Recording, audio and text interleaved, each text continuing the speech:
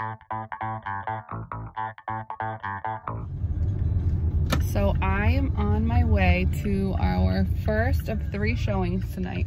We're going to Acushnet, Fairhaven. Oh no, we canceled Fairhaven, Dartmouth, and Fall River.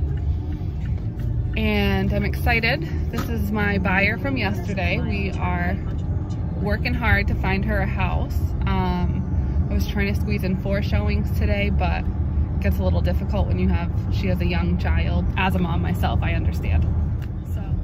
So I just got out of our first showing. It was a flip and it was just okay, truthfully. The one that we saw yesterday was much better as far as the quality and the finishes that were put into it. But we'll see what happens in this next house that we're going to take a look at. It's a single family in North Dartmouth on 1.2 acres of land. So my client is really looking for land. So I'm hoping that they love it. They want to love this one. So we'll see what happens.